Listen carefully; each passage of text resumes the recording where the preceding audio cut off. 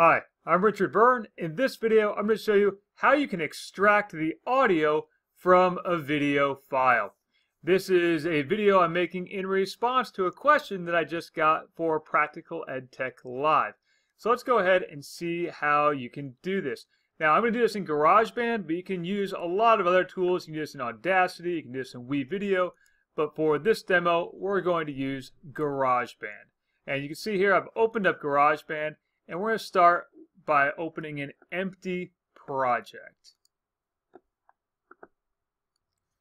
And so I've opened this empty project, and we're going to choose Audio, Microphone, and hit Create. And this is going to give us absolutely nothing on our screen other than what you see here. There's no audio that I've imported. I haven't done anything yet. So the next thing I need to do is I need to go and import that video file. When we import the video file, we'll be able to extract the audio from it. All right, so to extract the audio, what we're going to do is we're going to go up here to our File menu. And from the File menu in GarageBand, we're going to choose Movie. And we'll choose Open Movie. And for the sake of convenience, the movie that I want to open, I already have on my desktop. But it doesn't matter where you store it, as long as you know where it is. It doesn't matter. Here's the file I'm going to extract the audio from. I have this MP4 file that I created yesterday. I'm going to extract the audio from it, and I'm going to click Open. And we'll see here the actual video, and you'll notice in the background that it started to create an audio track for me. Now that that audio track is there, we can close out this preview window. I don't need that anymore. Now, one of the things to note when I play this back, if you listen closely, you'll hear the metronome in the background. Hi, I'm Richard Byrne. In this video, I'm going to show you how Seesaw's new Chrome extension works. So you hear that metronome in the background. You don't want that when you go to publish your audio file, because that's going to be really annoying to your listeners.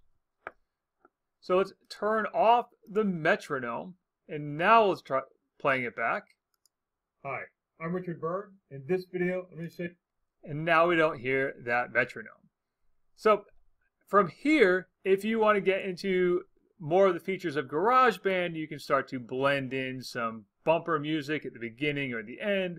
You can play with the fade levels on the track or other tracks that you want to blend in. But for the sake of simplicity and just showing you how to publish this, now that I've created this file, I'm going to go up here and let's hit Share, Export Song to Disk, and let's call this one Sample Audio from Video. Obviously, you can call it whatever you want to call it, and choose the file format. I'm going to choose MP3 and hit the export button. I'm going to save it to my desktop. And we'll let GarageBand do its magic. And as soon as that's done, I'll have an MP3 file on my desktop where I can listen to just the audio from the video. This is a great way to turn some of your flipped lessons you may have made into short little podcast episodes, or any other video where you simply want to have the audio only. Now, I should point out that you should only do this with videos that you have the rights to do this to. So only do it with your own videos or videos where you've explicitly gotten permission to do this activity.